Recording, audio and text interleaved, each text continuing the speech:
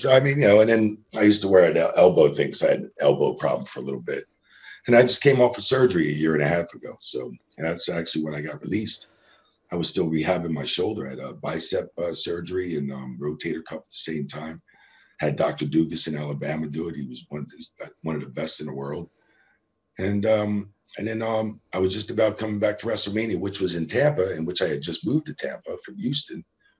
And I got the call April 15th. I was released, and it was like a bunch of us, like Tony Chimmel, John D'Amico, everybody with 38, 35 years. I've been with the company 35 years. Tony Chimmel was 38 years. D'Amico, 32 years. And there was a guy, Mark Eaton. He just got released a few years back. He was with the company 30 years for no apparent reason. Is it? Well, actually, when you say no apparent reason, I mean there's like a couple of theories going on around, and on one of your ad-free shows, which is a free plug, I'll be plugging all the videos and all the clips and everything like that with the ad-free shows and everything.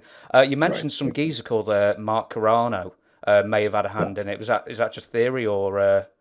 Well, I mean, he was the head of talent relations, but if he wanted to maybe budget his talent relations TR department, I was the first one to cut, maybe because I was maybe making too much more than anybody else, but rightfully so for being there for 35 years and stuff. So, I mean, it's just I don't think it was really had anything to do with budget cuts or anything like that. I just think it was just they just released us. That was it. Well, it was Jerry Briscoe. He went at about the same time, didn't he? Yeah, and he went out at the same time. A lot of guys were going out at the same time. I mean, they just didn't want to resign Big Show, and then he goes to AEW. They didn't want to resign Brock Lesnar. They didn't want to resign Mark Henry. And they didn't want to pay him. That's what I'm hearing. So they just didn't want to pay him. They're still releasing people here and there. So trickling down. And there's rumors that they're going to sell the company to Disney. So in Orlando. So, I mean, who better off to own the company but to Disney? So that's rumors. That's exactly what I was going to ask you. There was a long-standing theory going on that they're trying to keep the stock up, either so Vince McMahon can unload a load of stock or just get rid of the company to Viacom or Disney or whoever. Well, I think Disney would be the perfect company to buy them. I mean, they got the money. If they got $8 billion, $8.6 billion, and then where else would you want to probably hold a Hall of Fame would be probably Disney.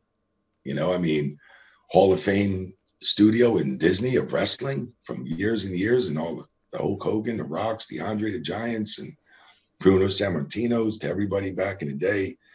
You can hold a beautiful Hall of Fame, and that would be the best place to have it. Disney, Yeah, but everybody from all over the world goes there. It's a flip of the coin, though, isn't it? Because they bought Star Wars, and on one hand you've got the Mandalorian, which was great. Yeah. On the other hand, you've got Episode 9, which was terrible. So it could go either way. Right. I mean, Disney's owning everything right now, so yeah, getting their hands on everything. So we'll see what happens. I tell you what, sorry, I forgot to switch the camera. I'm actually switching the camera.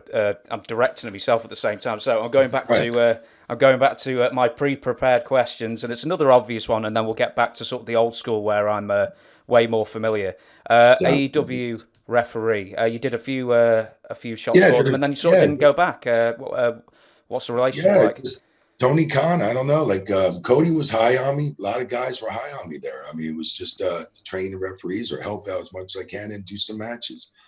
But I don't think maybe Khan was interested in referees really or something like that. So it just went there probably just to add to the show for a few times. And Cody, I appreciate him inviting me down, and Chris Jericho, Y2J, and Tony Khan.